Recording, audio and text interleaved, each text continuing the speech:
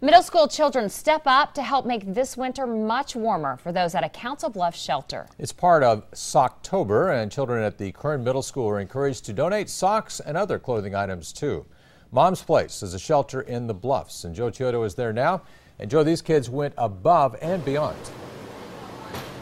John, Mallory, how great is all of this? There's hundreds of people that use Mom's Shelter through the winter here in Council Bluffs, and you can see some of them right here behind me. They're enjoying dinner. Now, what they learned today is that a lot of them are going to get to have some winter clothes to keep them warm. In fact, just a few hours ago today, the kids from middle school in Council Bluffs, Kirn Middle School, brought in all of these clothes. Take a look. There are just tons of bags full of winter clothes for these people to use. We have some video that we can show you of them actually loading the clothes into trucks. They exceeded everybody's expectations, loading trucks full of these clothes. There were 3 trucks, and we were there as they got to see all of their hard work paying off. As part of Socktober, each grade competed to see who could donate the most items. Well, it turns out some friendly competition goes a long way. The directors here at Mom's Place could not believe these young kids were able to donate all of this. And no surprise, these kids were in it to win it, but at the end of the day, they told us it was also to make a big difference. It humbles you, and it shows you that there's other people out there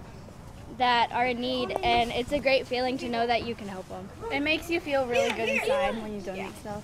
We might have a roof over our head and food in our mouths and clothes on our back, but others may be living under a tree or on a park bench and living bareback.